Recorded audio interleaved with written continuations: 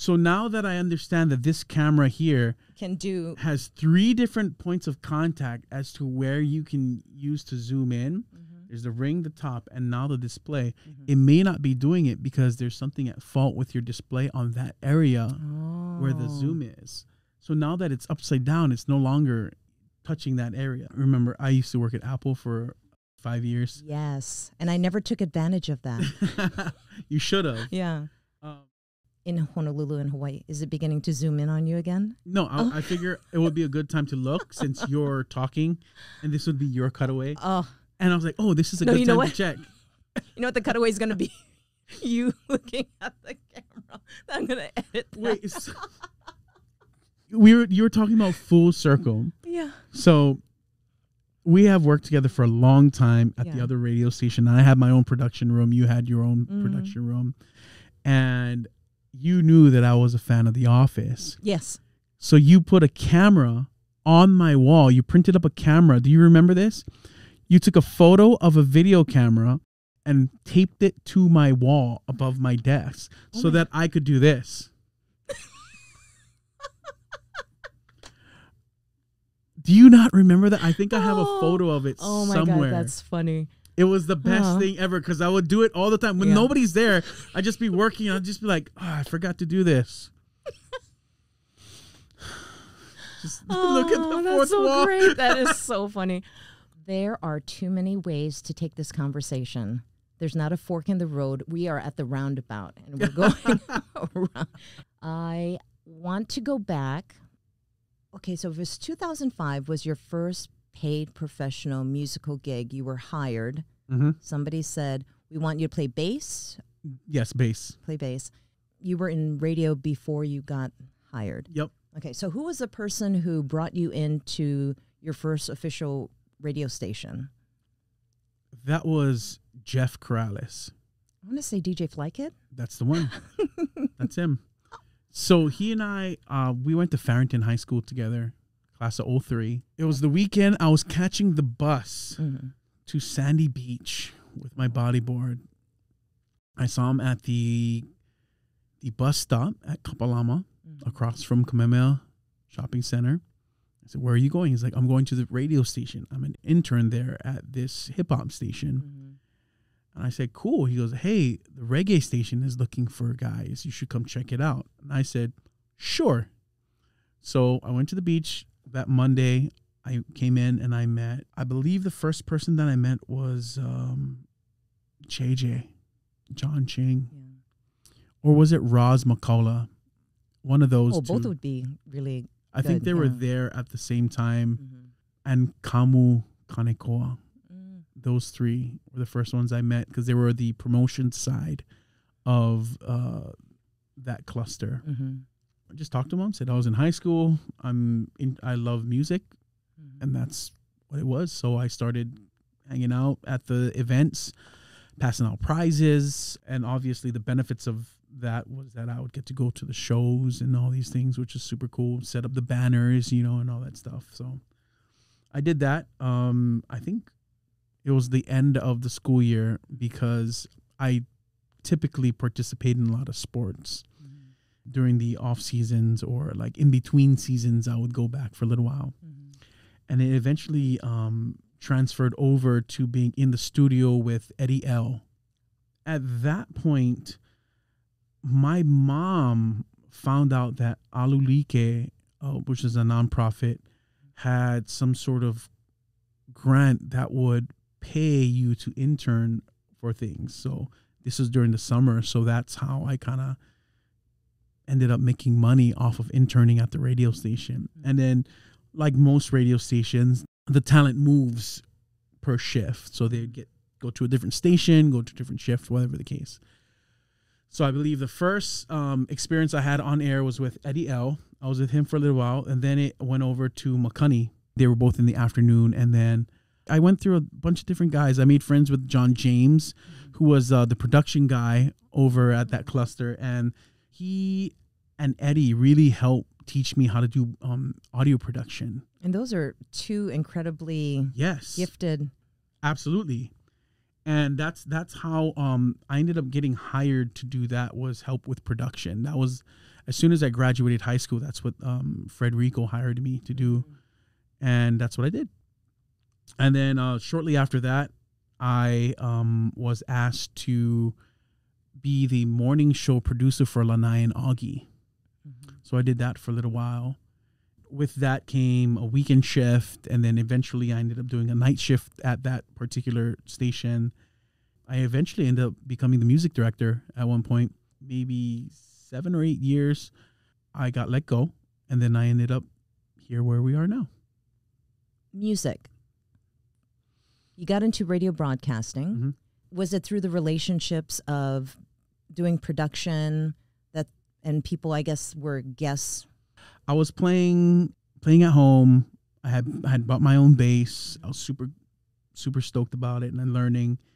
And then one of our friends, who may be our cousin somehow, the local way, I'm not sure what it is, but he says, hey, so-and-so them are across the valley in Kalihi Valley. You should go check them out. So it took me one day to check out one of their rehearsals, and I got to jam with them, and they asked me to play with them.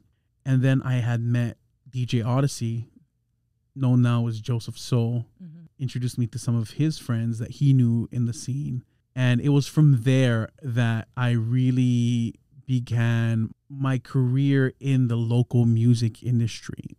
Because the first band that I played was more of like a garage band.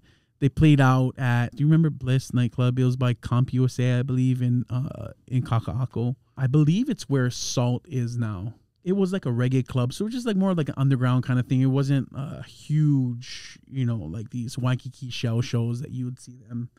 More of the roots reggae acts, which is cool, because that's what growing up, I just really wanted to make sure that I respected that music that I wanted to play.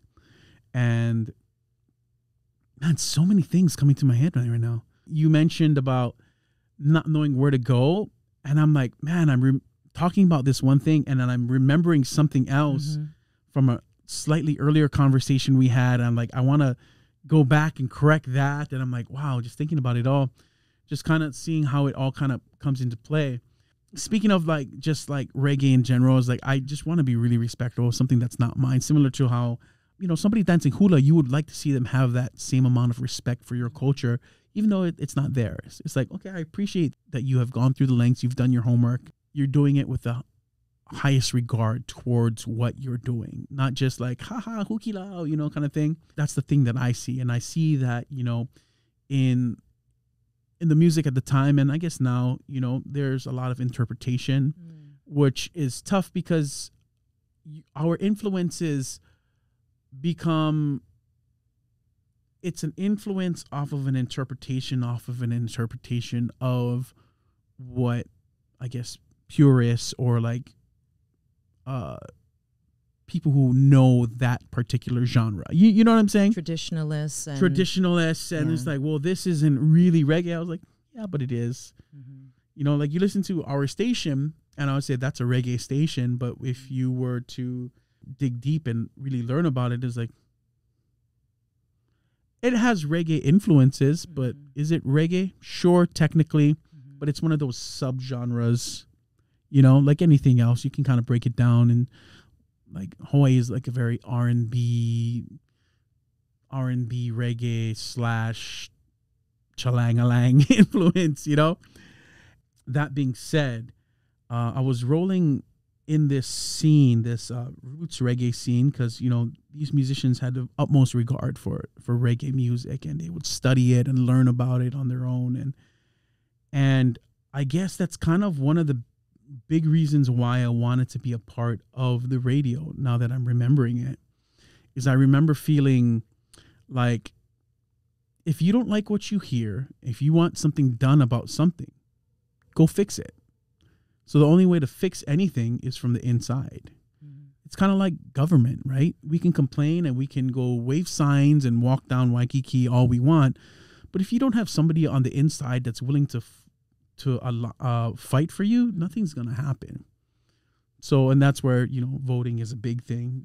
Get your vote in so that you can be a part of the solution. You can put whoever you feel is able to speak for you in that place. And I guess that's kind of where in my head, I'm like, well, if I don't like certain things that I'm hearing, which is the biggest complaint about pretty much every radio station, you guys play the same songs over and over again all the time. And I aligned with that, and I was like, yeah, they do. Well, how do we fix this? Why can't they be like this outer island station who plays this songs I've never heard before and stuff like that? And, you know, just us being people who have nothing to do with this industry trying to dictate what somebody else should be doing doesn't make sense to me. It's like, well, if I strongly feel this way about that, why don't I learn more about it, get in, and see what I can do? And if I can't change anything, at least I can inform the people who have their concerns about what's actually going on, rather than just being ignorant to anything that's happening and just blabbing and complaining about things that you have nothing to do with. I remember having these discussions, especially since I said I was catching the bus to Sandy Beach, and that's where you catch the Maui radio stations. So you can really sit out there and just kind of hang out between sets and be like, what is this song? I have never heard it here. So as time went on, I start to realize something as you get into any industry, right? And this is a saying that I have been saying for 15 plus years now. It's like, you know, the outer island stations play a lot more hits than we do. However, they also play a lot more misses. Deeper cuts. Yes. Album cuts. Yeah. Like, they do a lot more favors for their family. And I'm joking. But what I'm saying is, like, I realize that Oahu specifically treats I'm going to speak very candidly? Specifically to our station, High 93, and the type of music that we play, Hawaiian reggae music. In 2022. In 2022, well, throughout all the time that I've spent in radio, we're basically a top 40 local station. And that's what you have to do in a market of this size in order to retain your listenership. And that's really what it came down to. And that's what I learned being the music director over there for I don't know, it was like 4 or 5 years or so. I can't remember.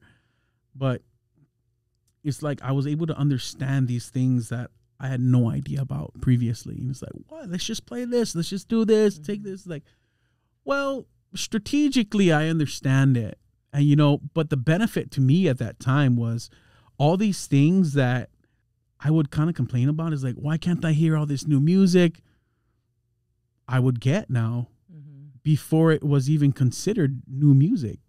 It was all these pre-releases that never seen the light of day, and I would collect them and I would be able to hear them and make that call as to what's going on here now. And then also being able to understand the business aspect of it, you know. Now having conversations with my friends and artists, that is a different skill set that took a while to develop. To be able to tell somebody, oh, are you not playing our song? And for me to be like, well, is it really your best work right now, or is that just your next work? You know? Because it's really tough to be able to say, like, dude, your first single was amazing. This follow-up, do you have a third we could listen to? You know, just kind of. Yeah. When you came on, you were doing promotions and production via Eddie L. and John James. Yep.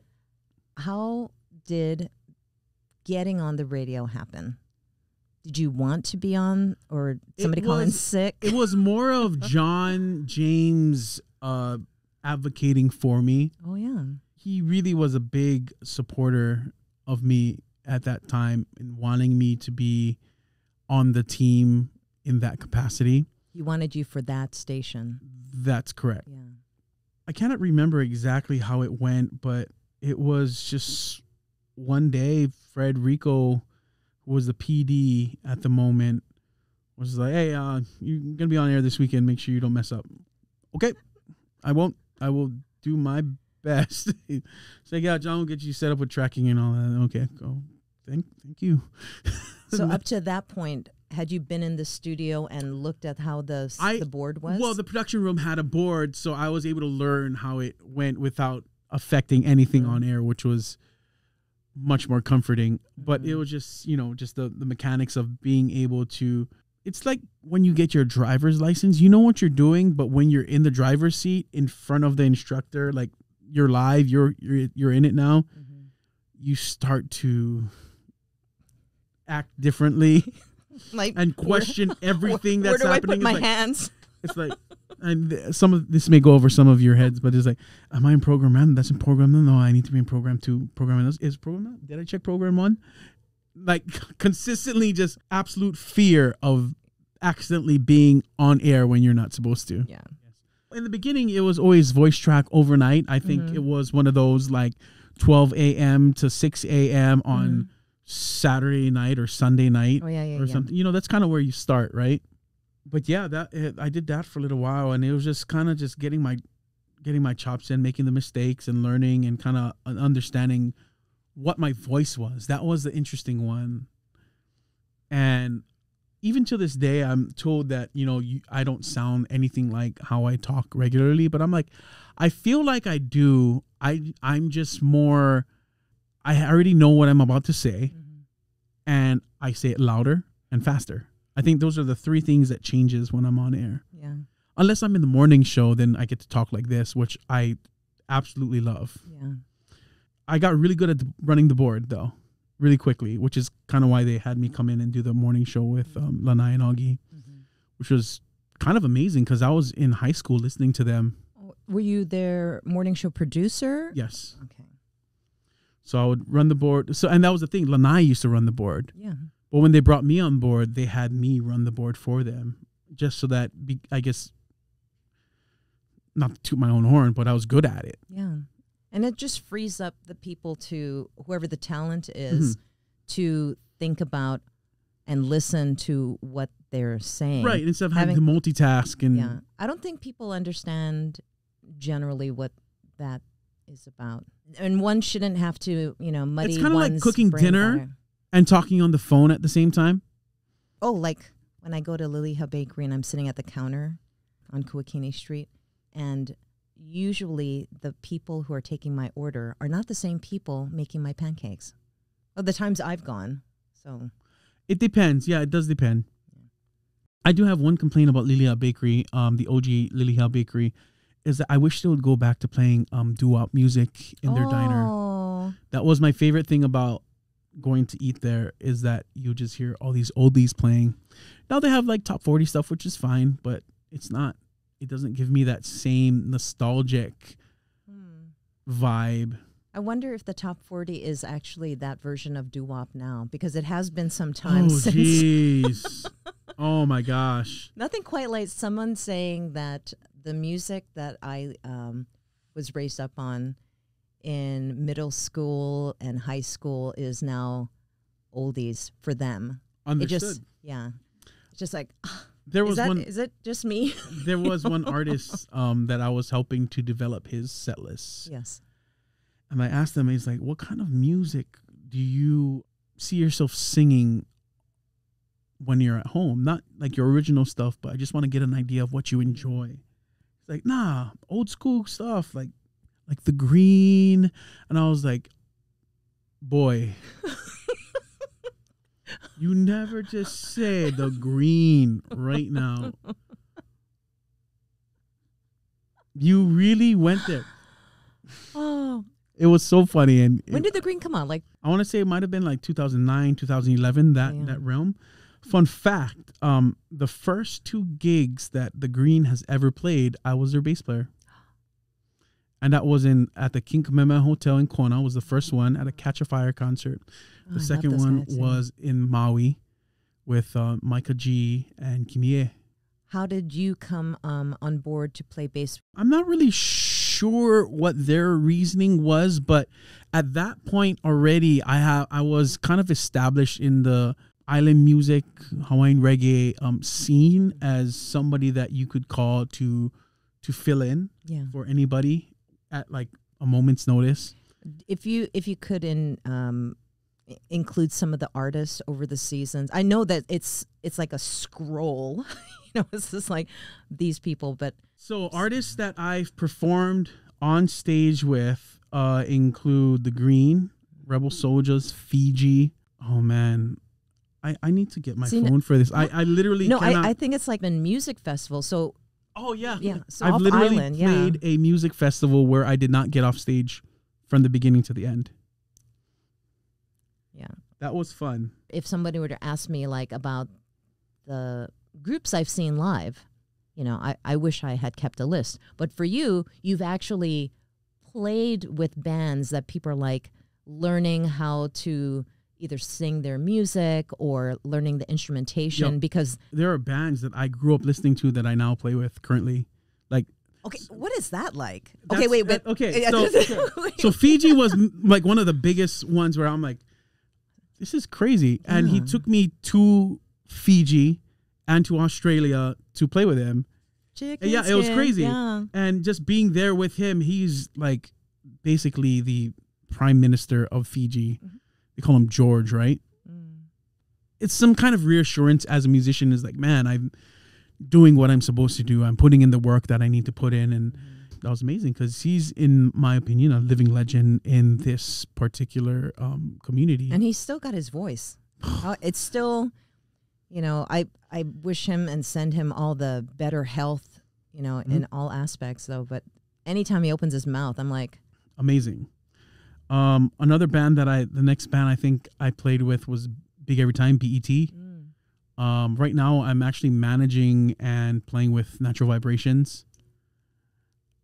But yeah, exactly. It's all these groups that I literally grew up listening to when I was in high school, to the radio stations that I was working at very intentfully. And like, I could have never seen this happening when I was young, but it's just like, you just think about it, it's like, oh, I would love to do this. I would love to do this. And it just kind of, music is basically everything that I do. Mm-hmm. And I think about it all the time, is where a lot of people, that is their outlet to what their regular life is. Mm-hmm.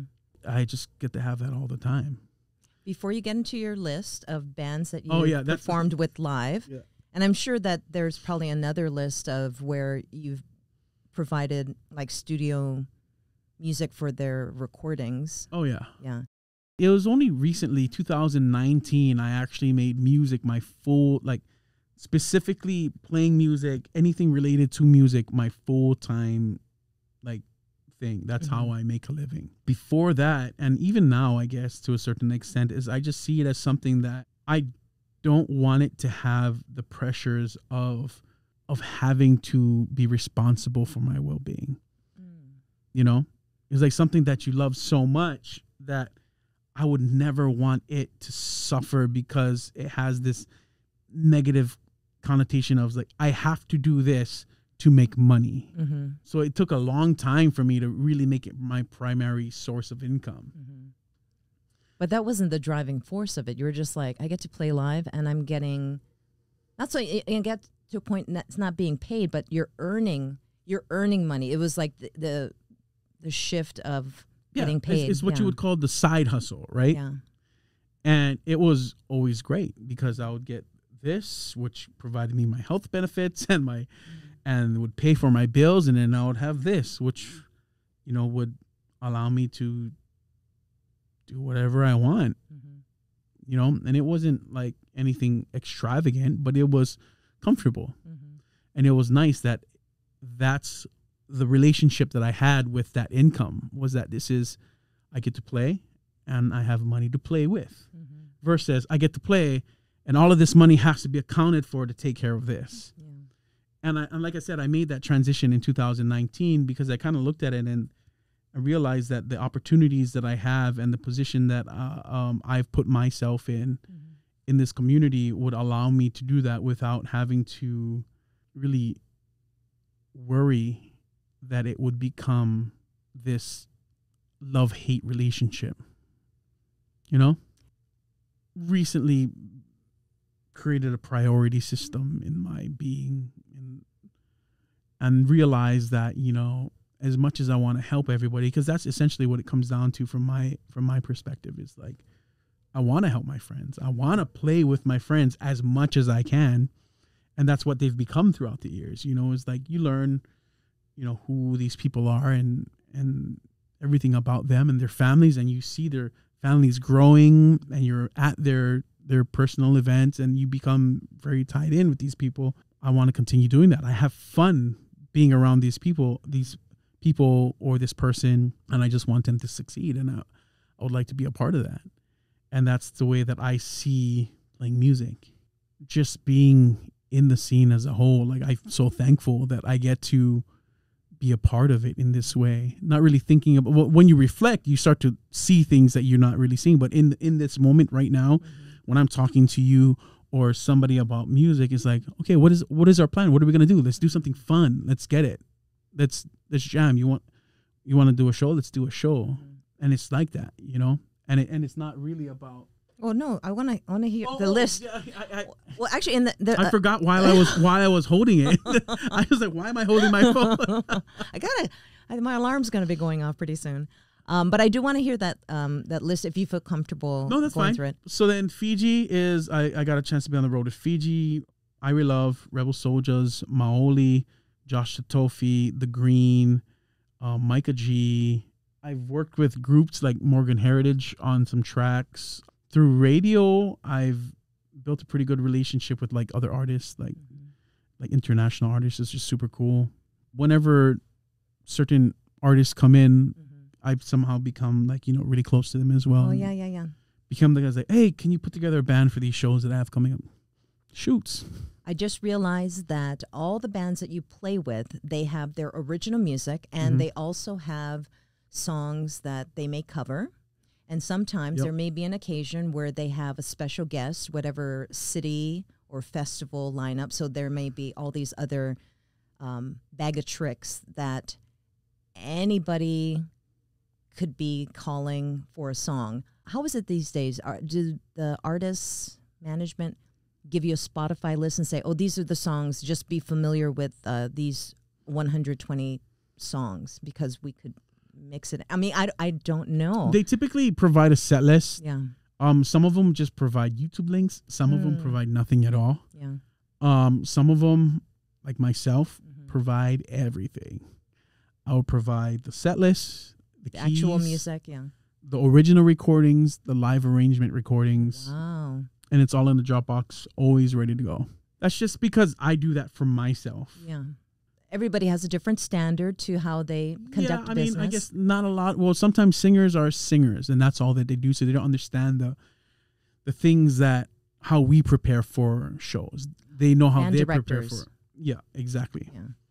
Do most people have, I mean, now as things have been opening up after pandemic, has it gotten better? Or people have been more relaxed and like, you figure it out? I don't know what other people are doing now. Okay. Only because most of the people that I now work with, I'm the guy.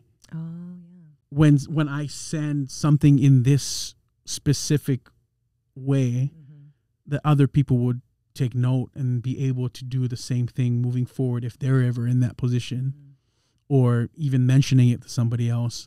But I'm not sure. I guess I've just been kind of in my own lane, just doing what I do for such a long time now. There was a point where I was always around, always in the scene, just always out, getting to know people and just being around. And that's how I would pick up gigs. And that's how I would learn how different people would, you know, provide their music and stuff. Now that it's been so long and I've created all these relationships, but yeah, you wouldn't learn 120 songs going back to what you were saying. Usually it's about 60 to 90 minutes, which turns out to be maybe around 15 to 20 songs. Less if there's commercials. Thank you. Right. Thank you. Right. We have different things to do to stretch out time, but that's I've literally played a 1 hour set that consisted of 4 songs before. Were you playing with Fish? Was it the Grateful Dead? It was interesting, but it was fun. It then becomes you're relying on different skill sets instead of just music, sing, next song. It now becomes, how do I interact? Oh, how do I showcase the instruments? Yeah. How do I? Oh, that's wonderful. That that they do that. Well, I think it's great. I've gone to enough shows where I'm so familiar with certain songs that, and again, it's just for me, I like a different arrangement. If it's a little bit more upbeat or down tempo. But then, of course, not everybody does, because there are like newer fans who are just like, it's not like how it is in the record, or so excuse me, on the digital exchange library. That's not how I heard it streaming. That's a good point of view, because a lot of bands or a lot of different groups nowadays, they don't particularly have someone to call their music director. That comes at a very I think it's a very high standard that you would have to uphold to be able to be called that, because you're ultimately making the decisions on how they sound, right? And only in the last maybe like 5 years, I've been assuming that name. I've been doing that job for a long time, but I wasn't comfortable being called that, I guess. Yeah.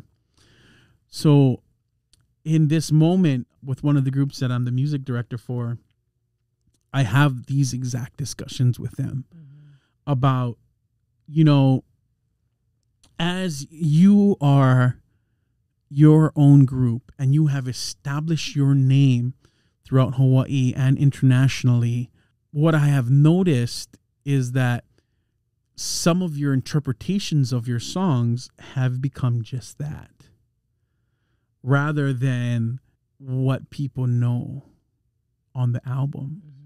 It's like whether the tempos are like too fast, or it's sung a different way, or it's arranged in such a cool way that you are no longer in the realm of what that song was originally. And it may be cool, but at the same time, you're doing artist things when we should be doing business things. If you weren't doing music, do you think you would have gone, or maybe you are going into like videography, because you have so much behind the scenes stuff from playing? Do you have like, do you bring out your camera, and have you been documenting? I have not really been. I tried to do it while I'm part of the band, but to me it's too much work to handle in that capacity to achieve the level of production that I'd like to do. So right now I actively hire out other guys to do it. I have been doing videography pretty heavily since the pandemic. Well, before that, but even more so since the pandemic. But I think that for me, for a lot of the things that I do, I like to, first off, cost savings is what kind of caused me to learn a lot of things. How to make flyers, do graphic design, edit videos. And editing video was kind of easier because of the audio editing experience I've had in the past. When you go into cameras, now you're looking at aperture f-stops. Aperture f-stops, the ISOs and the shutter speeds and the color correction, and S-Log versus F-Log versus RAW versus Apple ProRes and all these things. Let's not even talk about DSLR versus mirrorless cameras. Right, full frame, APS-C sensors, all of these things. And for me, the reason why I learn how to do all these things is, the first one is because it interests me. Second, it saves me money to do it myself. But the third thing that I really realize is the biggest reason why I have built these skill sets is so that I can articulate to those who have the time to do it what my expectations are. Because if I'm saying it's like, oh, I just want it to look cool, that does nothing for me. But now I'm able to say it's like, I want it to look like this, possibly more warm with slower edits, because I want this feel, and I can help to set these things up, versus just being like, you know, I don't really know how to say it, but I kind of want it to look like this and this put together, but not this part of it. You know, that whole thing of just being creative. It's difficult. So I feel like that's the big benefit of being able to learn about these things and just grow and learn. That's the best part about the internet's YouTube, the best thing ever. Circling back to the Apple Genius Bar. So Apple, I have nothing but good things to say about them. They're a great company. They took care of me.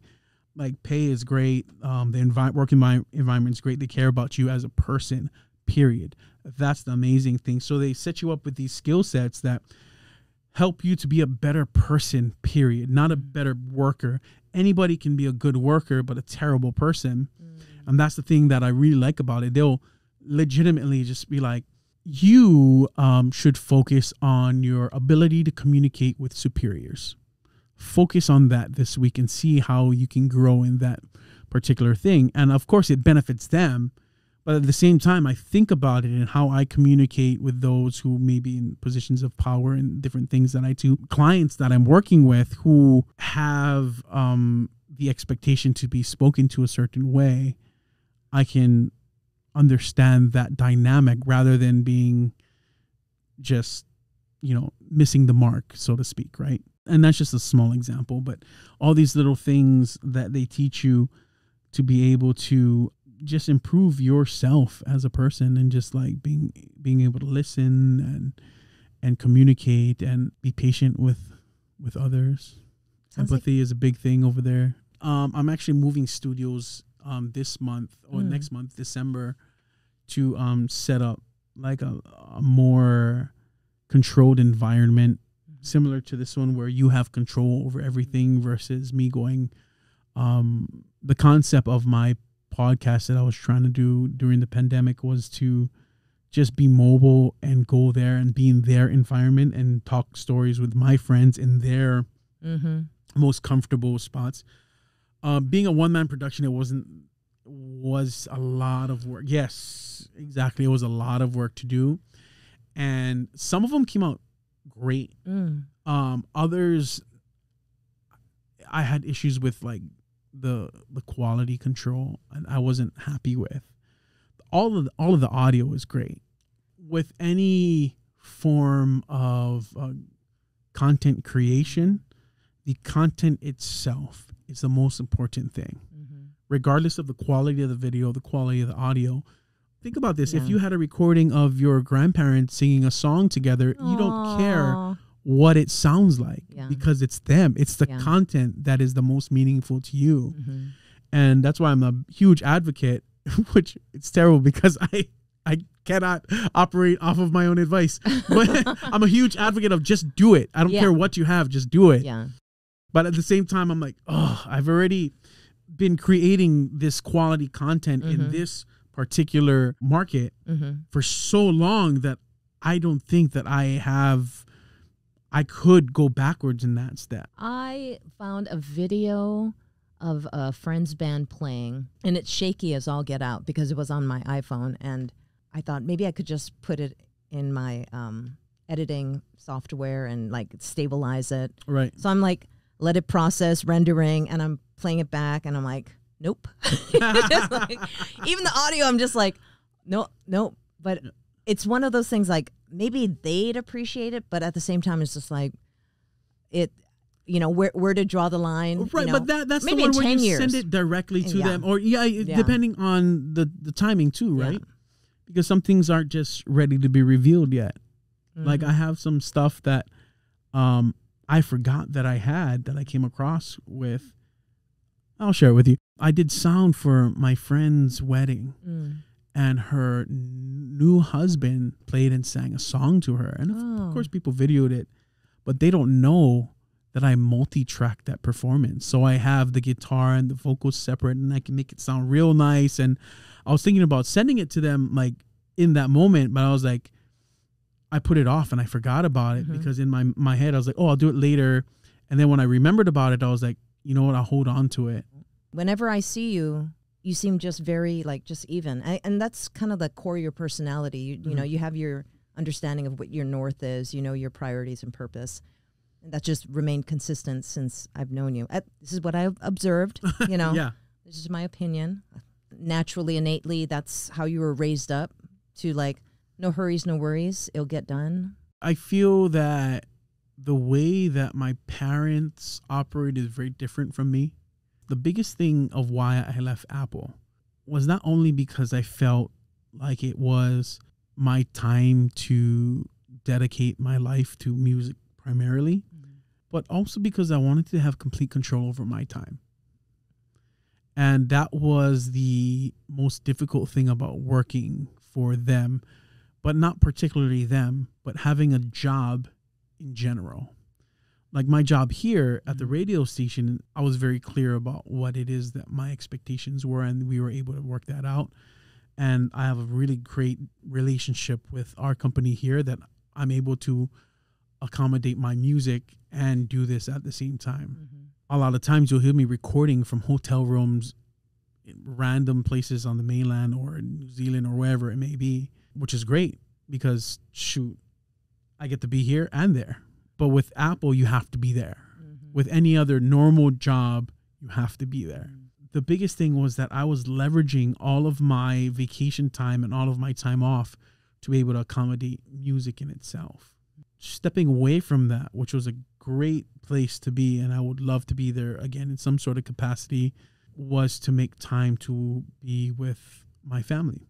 So outside of playing music, you will normally find me at maybe the Big Island with my family, or just doing whatever I want, really.